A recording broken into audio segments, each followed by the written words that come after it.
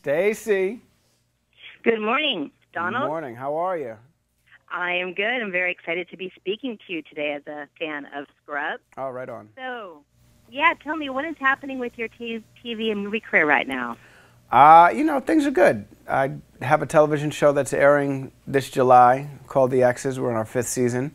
It's probably going to be our last season, so if you haven't caught it yet, now's a great time to catch up on it.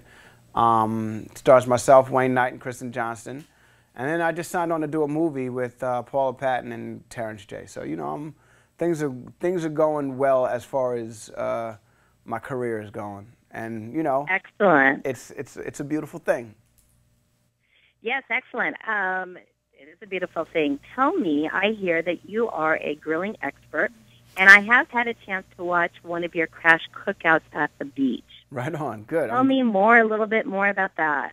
Okay, so I partnered with the National Pork Board, and, we're just trying to reintroduce pork to the grill. A lot of people, for some reason, got afraid of pork because it was, when we were kids, our parents cooked pork all the way to the point where it seemed like it was cardboard. But what we're trying to do is reintroduce pork to the grill and new ways to cook pork. And so if you go to the website, www.porkbeinspired.com/grill crashers, you can find a bunch of tips and tricks on how to cook your pork. You can find the video that you actually watched with me crashing a grill in Long Beach. And then you can also find recipes, which is great for if you want to impress your friends. Today, I'm actually cooking something right now.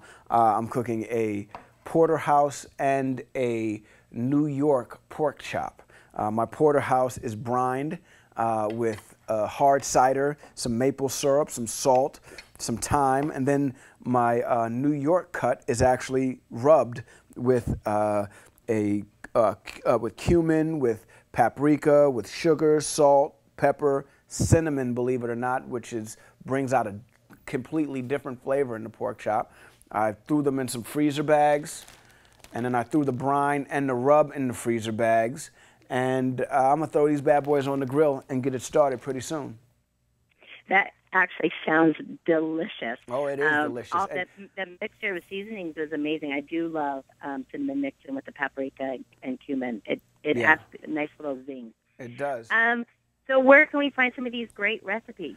At www.porkbeinspired.com /grill crashers.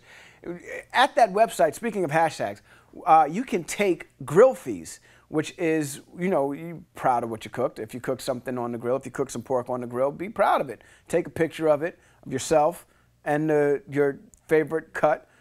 Put it up on your favorite social media site and hashtag it grill pork. We'll find you, and most likely you'll wind up on our website.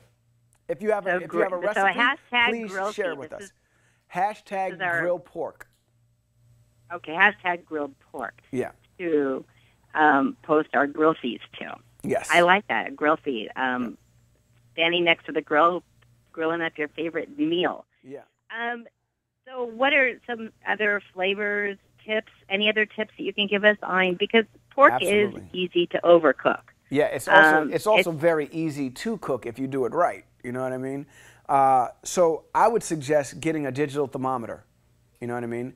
Some people have thermometers that are like, the traditional thermometers. I would get a digital one because you can get an exact number off of that instead of having to round it out. And if you really want your pork to be juicy and full of flavor, cook it in between 145 and 160 degrees. 145 is a medium rare, 160 is a medium. Anything over that, you're going to get into the cardboard area again. But if you cook it, if you can keep it in that area, it's juicy, and whatever flavors that you've incorporated into your pork will pop. So, and there's one thing I think it's important to keep in mind, that once you remove it, it still tends to cook a little bit. Right. Let it sit for 3 minutes. You know what I mean? If you let it sit for 3 minutes after you cook it, it'll be even better.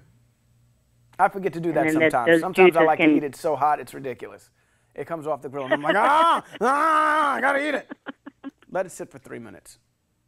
Let it sit for 3 minutes. Those juices can redistribute itself through the meat, and then and then it will cook. So I think that 145, 150 range is a good range. Yeah.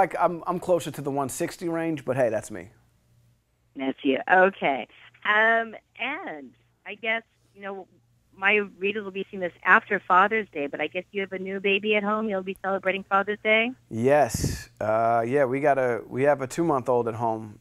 It's crazy. I'm still not sleeping. I was say, how's that going? Yeah, I'm still not sleeping. We have 2 under 2, actually, my wife and I, and it's 2 under 2. That means not a whole lot of sleep in your house right now. Well, we got the older one to fall. He goes down 7 to 7 right now. It's the newborn that's like, holy cow! How much do you need to eat?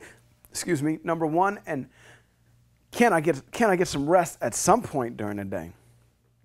Yeah. Well, congratulations on Thank your you new very much, 2-month-old. Stacey. That's nice You of and you your to say. wife, and you will be definitely celebrating Father's Day.